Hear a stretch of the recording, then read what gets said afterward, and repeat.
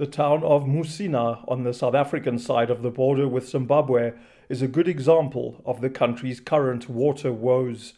For the past few years, the local municipality hasn't supplied residents with regular water, and taps are often dry. This, despite the presence of the Limpopo River, one of South Africa's and Zimbabwe's major waterways. Musina's water crisis, like many in South Africa, is blamed on the local municipality's failures, and the Vembe Council has said it is partly responsible for water shortages. South Africa's Water Department Director General Sean Phillips says his office has pressed the municipality to provide better water services by repairing broken equipment and leaking reservoirs. But while Musina has run dry because of equipment breakdowns and power cuts, the Zimbabwean town of Bilateral, just a few kilometers away, has been oversupplied with water. Unlike in South Africa, Bilatera's waterworks are fully functional. In Musina, officials signed an agreement yesterday to share water and infrastructure. Among those signing was Zimbabwe's Minister in charge of water, Anxious Masuka. So I'm very pleased on behalf of Zimbabwe that this day has come to fruition. It has taken years of negotiation, and I thank the technical teams for having put the very best for their countries to ensure that we come to this level today. Zimbabwe is committed to supplying the maximum 15 million cubic meters of treated water per year to Musina town, and we hope this contribution will alleviate the water challenges, but will also contribute to economic development of this region. Much Program Director, all protocol observed, be greeted all. Standing before you here is Evangelist Noran Glovu. I am a bona fide citizen of Musina. We are hurt. We are bleeding. We are grieved as a community. If ANC is the government of the people, for the people, by the people, is it really about the people anymore? You take decisions concerning our lives without consulting us. Honorable Minister, signing a memorandum of understanding for water, trading water in Zimbabwe. Imagine the lives of the people of South Africa handed on a silver platter to the hands of another government, another country. Imagine. Water is life, sir.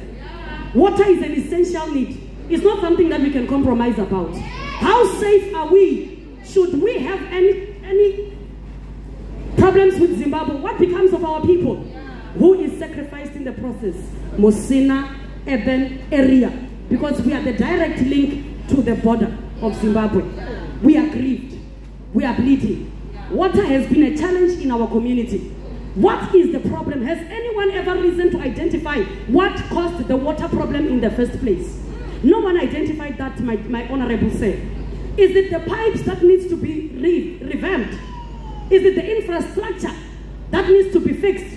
No one communicated to us concerning that, and no one evaluated or inspected that to say, community, this is what is happening. But they say we have a crisis, ma'am. I don't think we have a major crisis as such.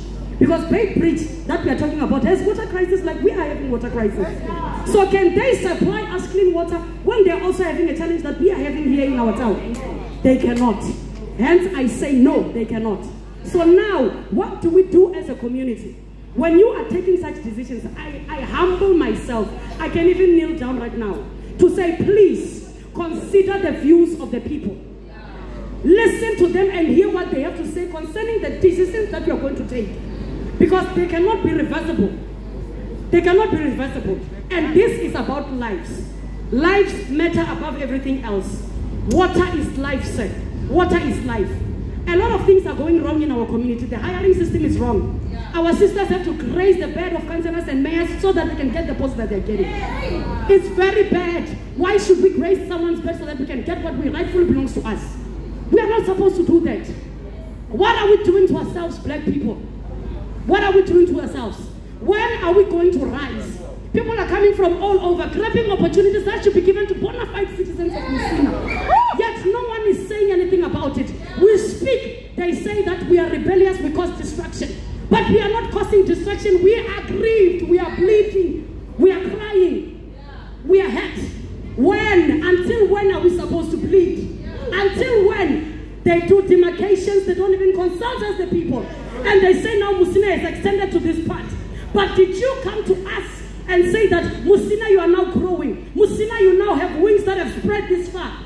Are we informed about it? Nothing is communicated to us as a community. So I say, no more decisions should be taken without the consent of the people. No more deals should be signed without the consent of the people.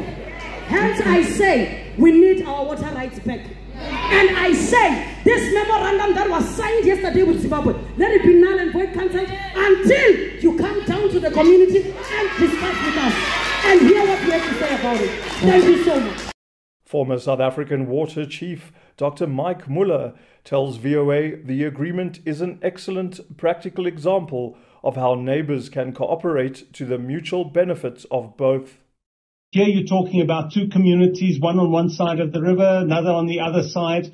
They share the same river. That's where they get their water from. But, does it make sense for Beitbridge to build a water treatment works and, get all the money spent there, and then Musina doing the same thing? And what's happened here is there's been a discussion about where the water can best be produced. And it was agreed that if Beitbridge in Zimbabwe, if they could expand their waterworks, South Africa could in fact just take water from them and avoid having to build and expand waterworks on the Musina side. The deal isn't charity though. South Africa will be paying Harare for its water, although the governments have yet to reveal amounts involved.